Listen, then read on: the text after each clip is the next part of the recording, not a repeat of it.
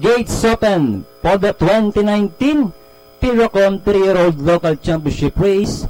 We got OBRA. Maestra didn't waste time at the break. Running in second is Patong. Then racing in third is Real Gold. Then followed by Weatherlang Phenomenal 2-timer. While Jeff Nitz was left behind. And going along for the first turn, OBRA Maestra, the leader by half a length. Moving up on the outside is Patong. Then racing in third is Real Gold. Then followed by Weatherlang. Next in line, Phenomenal as they round the 3/4 mile distance.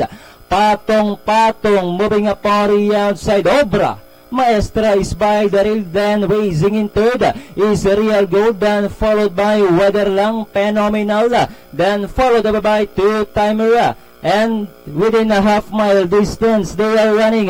Patong running by the rail. OBRA Maestra, then another 4 lengths back in third is Real Gold, 2-timer or other Weatherlang. And as they reach the last 600, Patong OBRA Maestra moving up down or inside to take the lead. Then racing in third is Real Gold.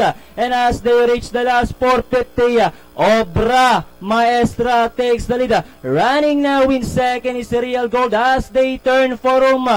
OBRA Maestra this time by about 3 lengths. Real Gold in second and in third by the Real Weatherlang. And down the stretch they come.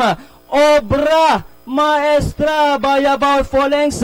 And the 2019 Pirocom 3-year-old local championship race belongs to OBRA Maestra. Real Gold. Then comes Weatherlang. Patong 2-timer. Phenomenal comes in last. Okay, crossing the wire first. Top choice, OBRA Maestra. Time is second, number 3, Real Gold.